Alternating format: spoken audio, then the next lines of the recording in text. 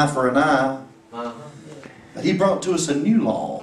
Come on. Love your neighbor as yourself. Right. Amen. That's true. And if he smites you on one cheek, turn the other cheek. Yes, Amen. Hallelujah. Right. The best thing is prayer.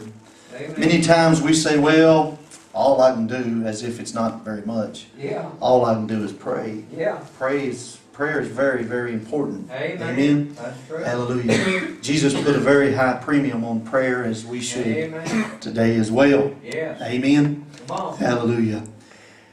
Last week we talked about the victory of the cross. And of course last week was Resurrection Sunday. Yes. And we've been talking some about the triumphant entry of Jesus into Jerusalem. And how that it is recorded in all four Gospels.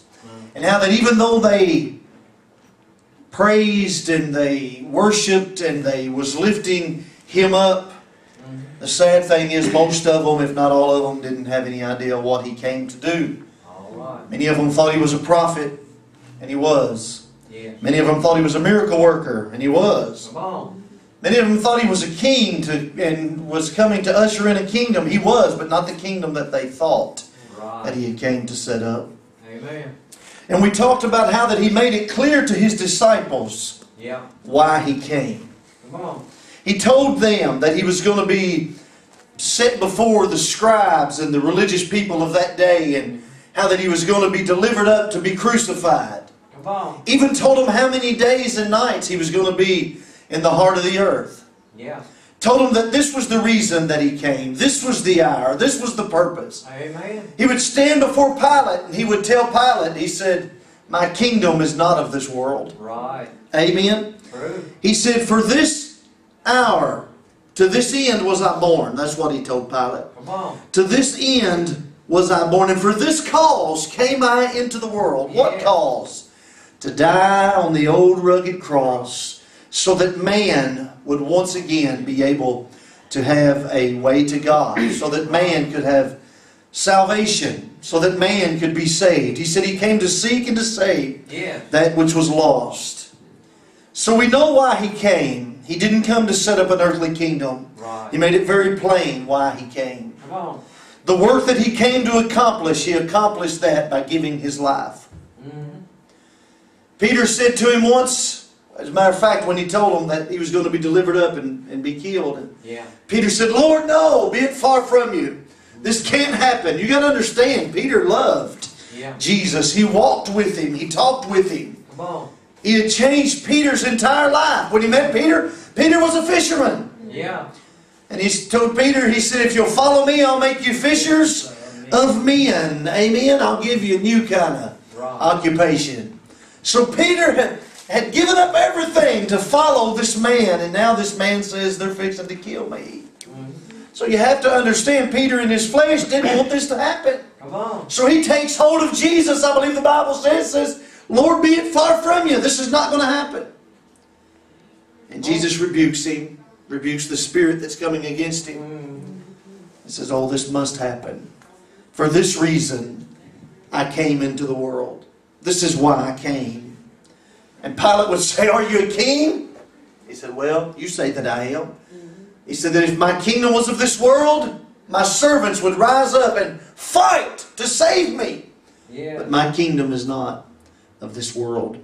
He came to make a way. He would tell the disciples, I am the way, the truth, and the life. No man cometh unto the Father but by me. He would say, let not your heart be troubled. You believe in God, believe also in me. In my Father's house are many mansions. If it were not so, I would have told you. He said, I go to prepare a place for you. He came to make a way for mankind. Yes, sir. That was His reason, His purpose, His goal. Come on. Not to set up an earthly kingdoms can do you no good. Right. Amen. Go back into the annals of history and read up on some of the more famous, more prominent kings and the ones that had power, and see what their end was. Come on. Earthly kingdoms cannot help you. The Roman Empire was an earthly kingdom that came crashing down. Right. Amen. Kingdoms come and go in this world. But Jesus came to set up an eternal kingdom. One that you can be a part of today. When you put your faith in His finished work. Come on, breathe. The Bible says then we become What does it say? A royal priesthood. A holy nation. Amen? A royal priesthood. A holy nation. Praise God. You've been grafted into the vine today if you put your faith in Jesus. So He would make it clear to His disciples what His mission was. He would make it clear to Pilate what His mission was. Whenever He would say, this is the reason that I came, to bear witness unto the truth. Everyone that is of the truth heareth my voice. And Pilate would say, what is truth? Yeah. When He said this, He went out again unto the Jews in front of the crowd, and He said, I find no fault at all in this man. Yes. I find in Him no fault at all. So He would be delivered to the persecutors, to be persecuted at the whipping post, to be beaten with a cat of nine tails, till His flesh was ripped to shreds. One of the prophets, it might have been Isaiah, that said He was beyond recognition. You say, well, I went and seen the Passion of the Christ, and it was terrible, it was awful, you should have seen Him. Yeah, but that doesn't even do justice to what they did to Jesus. Amen. The most horrific picture that we can imagine today probably won't do justice to what they did to Him for you. They ripped Him, they beat Him, they spit on Him, they put a crown of thorns on His head. And this is the reason that He came. Amen. Come on. This is the reason that He came. This was the cup that He was sent to drink. After they beat Him, after they spit on Him, after they ripped His flesh to shreds, after they crowned Him with a crown of thorns, they would then put the cross on His back for Him to pack it up Golgotha's hill. Amen. He would make it to the top of the hill, and they would lay Him down on those old wooden beams, and they would drive spiked nails through His hands and through His feet. Come on. Many still confused, not understanding what happened. I thought He was going to be the king that led us against the Roman Empire. I thought He was going to set up His own kingdom. I thought He was going to be the one that got us out from under the thumb of the Romans' abuse and taxes and law system and everything that the bondage that they had put on the Jewish people. Come on. They nail Him to the cross and they suspend Him there between heaven and earth. And listen what the Bible says. We read this last week. John 19 and 28 says, after this, now this is Jesus hanging on the cross. After this, Jesus, knowing that all things were now accomplished, that the scripture might be fulfilled, saith, I thirst. Now there was set a vessel full of vinegar, and they filled a sponge with vinegar, and they put it upon hyssop, and they put it to His mouth. And when Jesus therefore had received the vinegar, He said, it is finished. And He bowed His head, and He gave up the ghost. Amen. It is finished. The work that I came to do. The reason that I came. The purpose, the goal, the cause. I have now finished what my Father has sent me to do. And when He would whisper or scream those words, when He would say those words from the top of the cross, it is finished. The Bible says the temple veil would be rent in twain from top to bottom. Amen.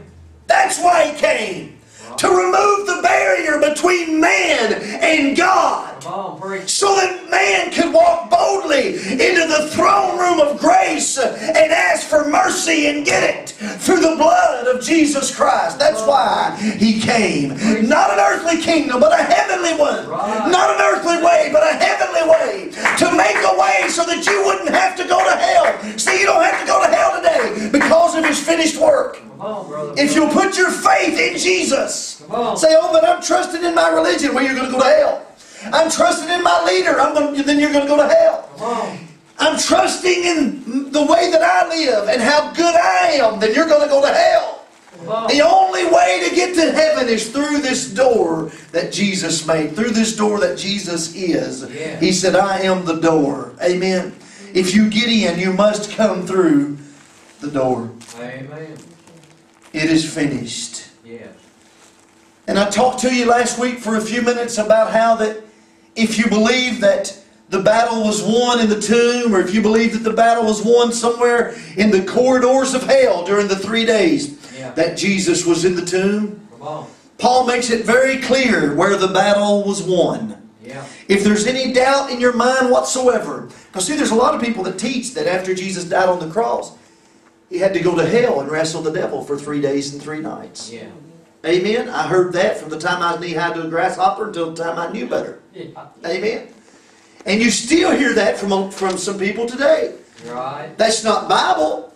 Come on. Amen. Some of the biggest Word of Faith preachers, I can tell you their names today, and you would know their names right away. Yeah. Maybe I'll tell you their names and then we can cut that out later for those that are on the radio. But Kenneth Copeland, Joyce Myers, they teach that. They teach that Jesus went to hell, suffered as a sinner, and was born again in hell. None of which is biblical. There is nowhere to be found where Jesus ever had to wrestle the devil for keys. Matter of fact, you can't find the devil even had the keys. All right. And another thing, the devil's not in hell. Amen. Right. So for him to go to hell to wrestle the devil is a pretty impossible feat considering the fact that the devil's not in hell yet. All right. Amen. The Bible says he's roaming to and fro, seeking whom he may devour. He was cast down to the earth. He hadn't been cast into hell yet. He is not, regardless of what you see in movies, regardless of what you hear, or you read in comic books, or people tell you, the devil is not the chief tormentor in hell. When he goes to hell, he'll be tormented just like those that rejected Christ will be tormented. He will not go there to be the gatekeeper. He will not go there to be the taskmaster, Brother Sleece. He will go there to suffer because of the fact he rejected Jesus, just like everyone else that ever goes to hell. That's why they go, because they rejected Jesus. Well, they went because they were drunk. No, not really. They went because they were strung out on drugs. No, they went because they were a whoremonger. They went because they were whatever the terrible thing that we think they might have done. No, they went because they rejected Jesus. All right. You cannot go to heaven unless you accept Jesus. Amen. That's the truth. You go to hell because you reject Right. Jesus. True. So there was no fight going on in hell. Exactly. He would speak to the malefactor and say, "Today I will be with you in paradise." So the battle was won on the cross, and if you had any doubts about that, and if you don't believe me that Kenneth Copeland and Joyce Myers teach these things, go on the internet and see what they teach. There used to be an audio, I think they may have pulled it now, of Joyce Meyer going on and on and on about how that Jesus was in hell and that all the demons were on top of him and the devil was on top of him and that he was about to go down for the last count and how that it was almost over for him. Somebody please bring me some Bible for that. Maybe we won't cut it out, and if you're out there listening, you can bring me some Bible for that. Amen? Yeah. Down for the last count, almost out, it almost didn't make it. Amen? No.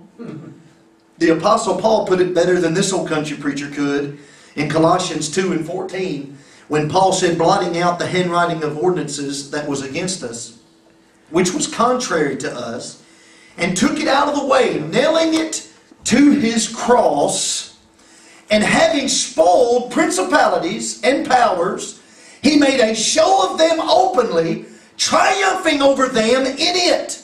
In his cross, he triumphed over them. In his cross, he was pronounced victor over sin, victor over death, victor over the grave, victor over hell.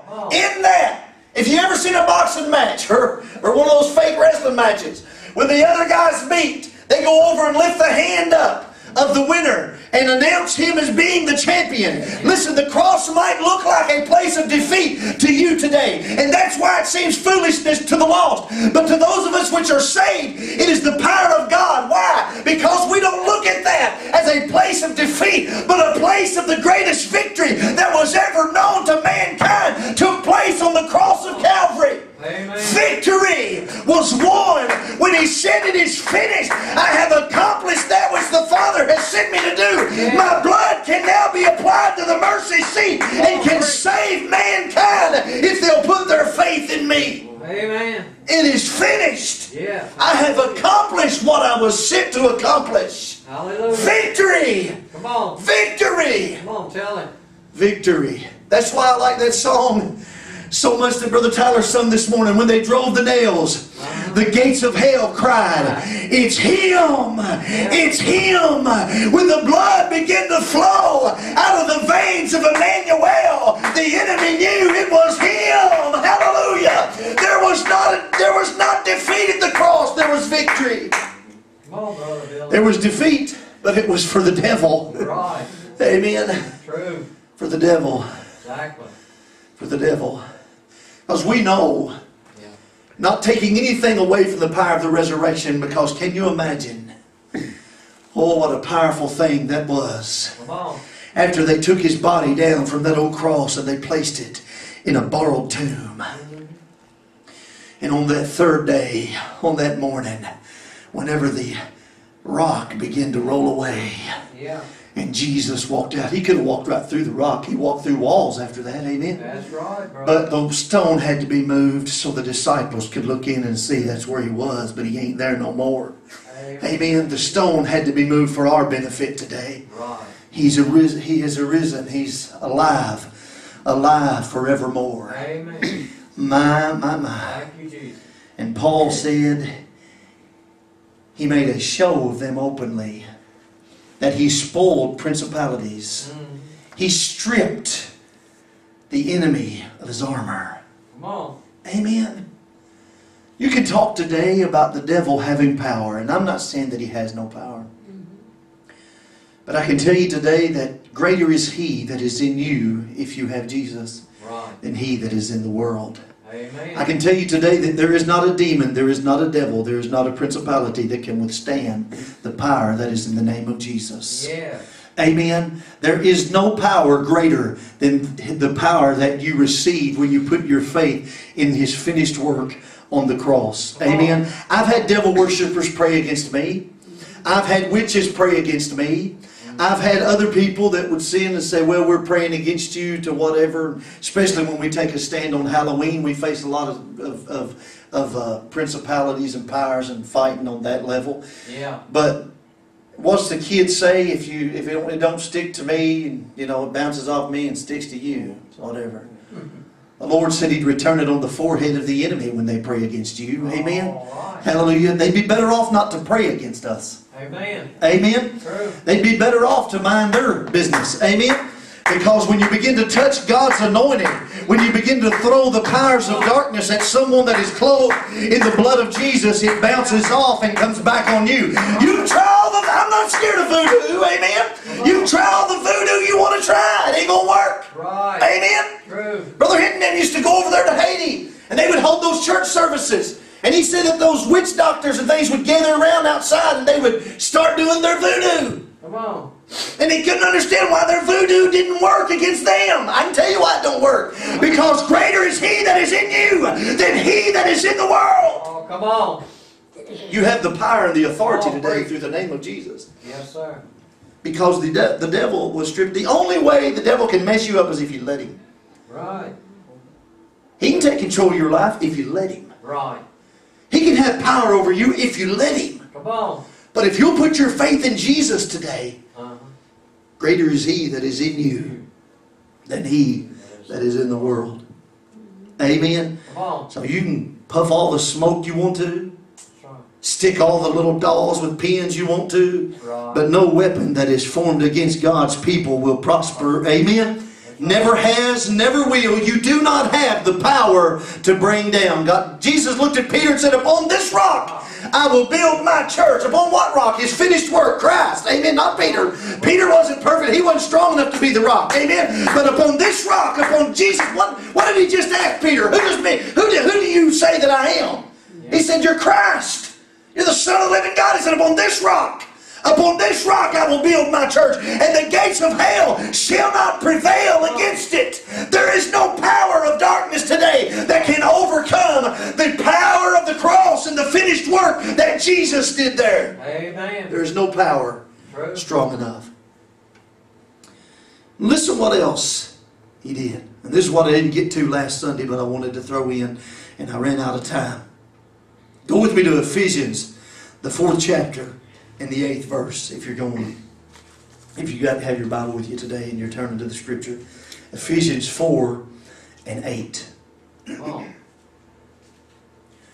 Ephesians 4 and 8. Now we've already talked about how that when he spoiled principalities, that he stripped them of their armor. Right. That he took away their weapons. True. That he gave you, and like I said, it's not so much, it is in one sense, but it's not so much that everything was taken away as it was that something greater was given to you. Right. Amen? True. You know, some of these countries that we face, they still have some weapons, but those weapons do not compare to the weapons that we have. Amen. Amen? True. If it wasn't for the fact that America was so backslid and on her way to hell in a handbasket, and I'm not sure what kind of ground she stands on with God, I wouldn't be scared of North Korea at all. Amen. Because I'm pretty sure we can handle North Korea. Right. But the way that America has turned her back on God, True. it may be something smaller than North Korea that takes her down. Yes, sir. Amen? You got it. God might cause our own weapons blow up in our face. That's right, bro. Amen? Come on. You can't continue to kill babies by the millions through abortion and say that it's a law and say that it's just a woman's right to choose. You can't continue to do that and everything be okay with you and God. Amen? Come on, preach. Abortion still upsets God. Yes, sir. Amen? True. Ephesians 4 and 8. Looking at what Jesus accomplished on the cross. Yeah. Wherefore he saith, when he ascended up on high, he led captivity captive and gave gifts unto men. Mm-hmm. Now this is talking about when Jesus ascended.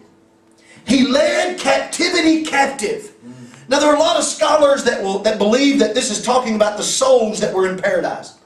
Many scholars say that before the cross, the saints of old that died went to a place called paradise that was next door to hell. It wasn't hell, but it was next to hell. And they used the scriptures talking about Abraham's bosom, how that Lazarus the beggar was carried there. And the rich man, when he died and went to hell, he looked over and he saw Lazarus in Abraham's bosom. Yeah. And they talk about how that's the captive that he led captive. And that very well may be, and I'm not going to get into no theological discussion on that. But without a doubt, this point that the scholars make drives home what we're talking about last week and this week. He led captivity captive. The things that used to have the power to capture you, Jesus captured them with His finished work of the cross. He led captivity captive. He arrested sin. He arrested death. He arrested the grave.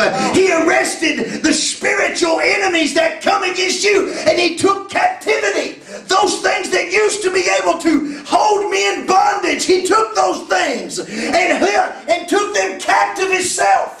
He arrested those things. Yeah. He defeated those things. He took their power away. He led captivity captive. He marched into glory victorious and applied His blood to the mercy seat so that you wouldn't have to die Come on. and go to hell. Thank God. His cross and His Praise finished your work there. He led captivity captive. Yeah. You remember the words that God spoke to Eve in the garden, don't you? That thy seed will bruise his head, he will bruise his heel. Amen. Jesus planted His foot smack dab on the head of the enemy when He said it is finished. Right. That's where your foot ought to be today. Come on. On top of the enemy. Not because of anything that you've done, but because of His finished work on the cross. If you'll put your faith in what Jesus did on the cross of Calvary. Yeah. The Bible says that by one man's disobedience, many were made sinners. Yeah. It goes on to say, by the obedience of one shall many be made righteous. Yeah. Whose obedience? Jesus. His obedience to go to the cross. Come on. To lay down His life for fallen man. To make a way where there seemed to be no way. Right. That's why today the preaching of the cross is to them that perish foolishness, but unto us that are saved it is the power of God. Why? Because at the cross where I first saw the light and the burdens of my soul were rolled away. It was there by grace I received my sight, and now I am happy all the day. When the world looks at the cross, they may see defeat. Come on. But Brother David, when I look at the cross, I see victory. When I look at the cross, I see freedom from sin and death. When I look at the cross, I see the greatest victory ever wrought in the history of humankind today. The greatest history ever won. Amen. 2 pieces of wood and 3 old rusty nails. Amen. And the Son of God, obedient unto death. Right. And Jesus said, if I be lifted up, I will draw all men unto me. His finished work. Yes. That's where we must look today for victory. Amen. You're not going to find it in your ability to keep the law. You're not going to find victory today. Matter of fact, all you're going to find is defeat and disappointment. Amen. Because you're going to mess up. That's right. I know none of us want to mess up. None of us, most of the time anyway. Right. I would say none of us plan to mess up. Right.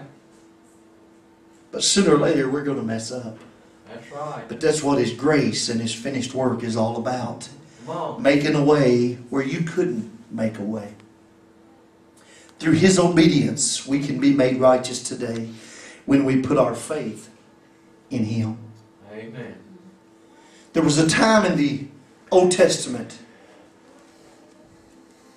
the scripture that I tried to quote to you a while ago about Jesus saying, if I be lifted up. He talks about a situation that took place in the Old Testament when he says, as Moses lifted up the serpent in the wilderness, even so must the Son of Man be lifted up. Right. That whosoever believeth in Him should not perish but have eternal life. Then he goes on, of course, to give the famous scripture, for God so loved the world that He gave His only begotten Son, that whosoever believeth in Him should not perish but have everlasting life. So Jesus tells them, as Moses lifted up the serpent in the wilderness, so must the Son of Man be lifted up. And He's talking about His crucifixion. Come on. We find what Jesus is talking about in Numbers, the 21st chapter. The children of Israel had sinned, and they had spake against God and against Moses. And the Bible says that because of this, there were fiery serpents that were sent among them. You see, sin brings judgment. Always has, always will. If you stand before the judgment seat of God without being covered in the blood of Jesus, you will suffer the judgment hand of God. Amen. Amen. That's true. Fiery serpents were sent to the people, and the Lord gives Moses a strange command. He says, I want you to take, and I want you to make a brass serpent. The Bible calls it a fiery serpent. It was made out of brass. It was a brazen serpent. He said, I want you to put a serpent on a pole. And it shall come to pass that every man that is bitten, when he looketh upon it, looketh upon what? The serpent that he had told Moses to put at the top of the pole. Jesus said, just as Moses lifted up the serpent in the wilderness, even so must the Son of Man. So Jesus is comparing what He's going to do at the cross to what happened out there in the wilderness when man was bitten by serpents, and the only hope for them was this. The Bible says, Moses, I want you to take the serpent and put it on the pole, and when a man is bitten, when he looketh upon it, shall live. And Moses made a serpent of brass, and he put it upon a pole. And it came to pass that if a serpent had bitten any man, when he beheld the serpent of brass, he lived. Now stay with me for just a minute. Mankind had been bitten by a serpent in the Garden of Eden. Right. When mankind disobeyed God, and the Bible says through one man's disobedience, sin entered into the world. Many were made sinners. Right. So through one man, this serpent bit mankind. Come on. So whether you know it or not, before you met Jesus, you were bitten by a snake. You were a sinner. Right. That's true. He said everyone that is bitten by the snake, if they'll look to the top of that pole, if they'll behold that which I have commanded Moses to lift up in the wilderness. Jesus said, if I be lifted up, He said, like Moses lifted up the serpent that was in the wilderness, even so must the Son of Man be lifted up. Come on. So Moses lifts up this serpent on a pole in the wilderness. Yeah. And then people bitten by a snake, bitten by a fiery serpent, they're going to die unless they do what? unless they look to that which God has lifted up in the wilderness. You will die today unless you behold, unless you look, unless you put your faith to in Him that was lifted up on the cross of Calvary, on Golgotha's hill, and said, "It is finished. My work is accomplished now." Those that have been bitten by the snake of sin, now you can live if you'll look to the cross. Amen. What if there had been people there in the wilderness, and there may have been? The Bible it doesn't tell, but what if some of them said, "Well, I'm not going to. That's silly. That's foolishness." Yeah. Remember what we said? The cross, the preaching of the cross is what? Foolishness to them that perish. Yeah. But to those that are saved is the power of God. Some of those might have thought, "That's foolish. I'm not going to look at that. I'll treat myself. Yeah. I'll get this poison out myself." Come on. They died. All right. They had to put their faith in what? In God's Word. In what God had told them to do. Right. There was no power in the pole itself. There was no power in the brazen serpent. Right. But there was power in what God had commanded them to do in obedience. Yeah. And when they looked to that serpent, when they looked to that pole, they lived. Come on. I'm telling you today that Jesus used that as an example of His cross. Right. When He would be lifted up and draw all men unto Him. You've been bitten by a serpent today, but there is hope. Yeah. There is an antidote. Come on. If you will look to the cross, if you will look to the top of Mount Calvary, if you will look, if you will put your faith, if you will behold the finished work of Jesus, you can live like they lived in the wilderness that were bitten by the serpent. Amen. Without it, you cannot live. That's right. You might try to be good enough, but you won't live. Yeah. You might try to put your faith in the 10 Commandments, but you won't live. Come on. You might try to go back and do the old law, become a Jew, do all of the things. Yeah. Keep the Sabbaths, keep the feasts, Uh-huh. but you won't live. Amen. You will die spiritually and physically. Yes, sir. There will be no eternal life for you, there will be eternal death. Amen. Instead of living forever, you will die forever Yes. in the torments of hell. Right. Because there's only one way to live today. Just as it was for the children of Israel in the wilderness when they had sinned, when they had been bitten by those serpents. Yeah. The only way for them to live was to look to the top of the pole. Come on. The only way for you to live today is for you to look at Jesus and His finished work Amen. on the cross of Calvary. True. Put your faith in Jesus. His finished work is the only hope for mankind. You cannot live it good enough to make it. You cannot be good enough to make it. Only through Jesus and His finished work on the cross can you make it today. All right. You say, "Brother Billy, I know that. I've been in church all my life." Yeah, but there's many out there that don't know that. Right. There's many out there today that believe they have to be good enough. I can't tell you the times that I've heard people talk to me over the years and they would come to church, but they're just not good enough. They'll come to church when they get good enough. There's a lot of that. They'll come to God when they clean up some things, whenever they get their life straight. Yeah. You're never going to be good enough. You ain't never going to be good enough. That's right. Why don't you come to the Lord and let Him clean you up? Amen. Put your faith in Him and His finished work. Yes. Let Him do the work. Amen. Amen. In your life, because you Yeah. can't. True. I can't. Nobody's good enough. That's right. Only Jesus and what He did at the cross. Someone else have something this morning?